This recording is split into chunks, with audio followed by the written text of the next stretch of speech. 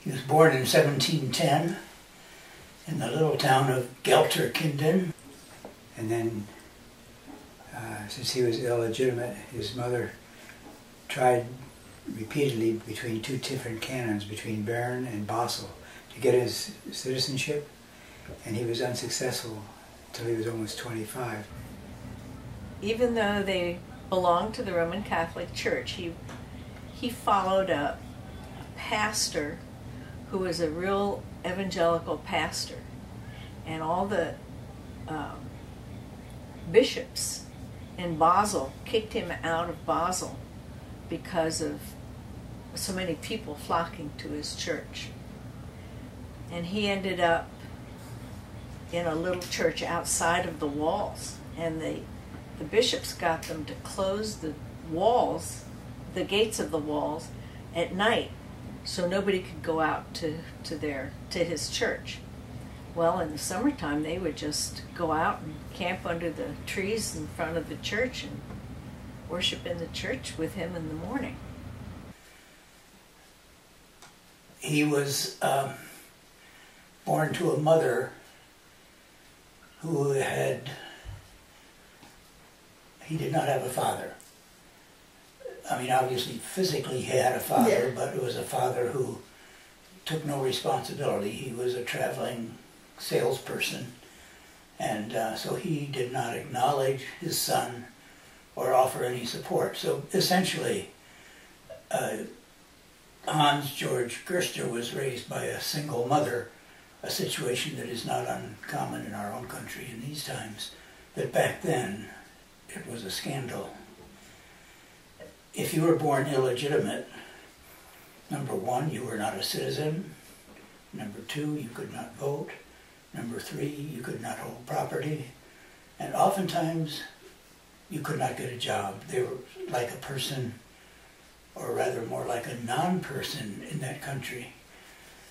His mother tried very hard through the court system to get the father to acknowledge paternity, which would then have made Hans Georg a legitimate person, but he declined over a period of certainly probably more like 15 to 20 years. When Basel finally said enough,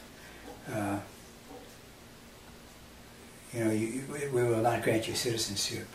So within a few weeks after that, they bought a ticket from a ship that was going up the Rhine to Rotterdam to go to the New World. And he and his wife and his mother, the three of them, and we have records of his wife's Eva Giesing, her manumission ship to sail, but Hans didn't need one because he was illegitimate. And so they traveled almost 2 weeks on the Rhine. Normally it wouldn't have taken you that long. And on that little ship, 19 people died. We don't know if there was an epidemic of scarlet fever or spotted fever. And in Rotterdam, they had to wait some time before they could get on the sailing ship that was seaworthy to go to the New World. And they finally did on the Princess Augusta. And then from there they sailed to Cowes, England, where they refurbished and restocked the ship with water and food. And then we had to wait for a good prevailing wind before they would leave again. And then they set out for the New World.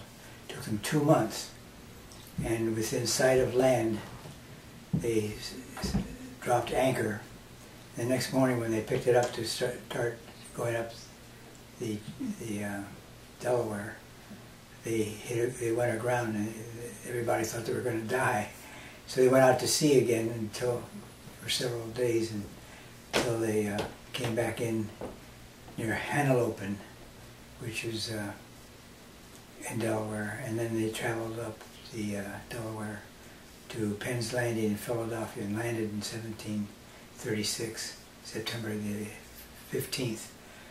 That night, some people came aboard and quietly took all the things that they had bought in Europe to start housekeeping in America, and they stole them. because the British were saying they're not British goods, and even though they had registered them in Cowes, England. And as a result of that, they learned very quickly to change their name from Gerster to Castor, make it sound more British, not quite as German. Hans Georg took a position as an indentured worker for a period of time just to earn money to take care of his wife and his mother. I don't know how long that period of time lasted, but eventually he made pretty good money, and he was able to buy a house and a farm, and became a farmer. And finally they moved to what is now Oxford Circle in Philadelphia. And when he died, he owned a 202-acre farm with a sawmill, and he died a very rich man. But in the meantime, he had signed a petition, one of 8 people who petitioned the Moravians to start the first women's school in America. And then in 1770, he was one of 4 who signed a petition to start a church, which was called the German Calvinistic Church. Now it's called the Frankfurt Presbyterian Church.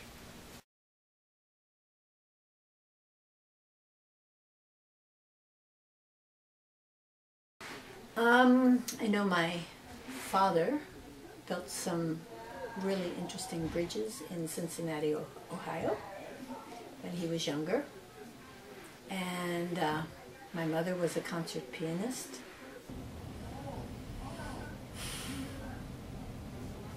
Probably the members of Hans' sons and grandsons that fought in the Revolution, and also the parts of our family that fought in the American Civil War. There were at least 4 that fought at Gettysburg alone, that I'm aware of. Well, perhaps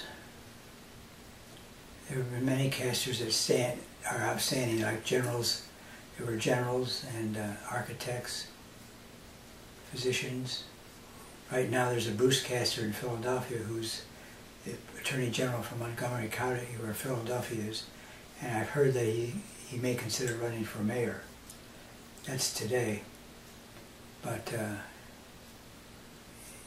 in yesteryear, I think one of the most important Castors was Horace Castor, who was supposed to be an architect that designed many churches and schools and important buildings in Philadelphia. Somebody said as many as 1,000, but I think that's an exaggeration. That was Horace Castor.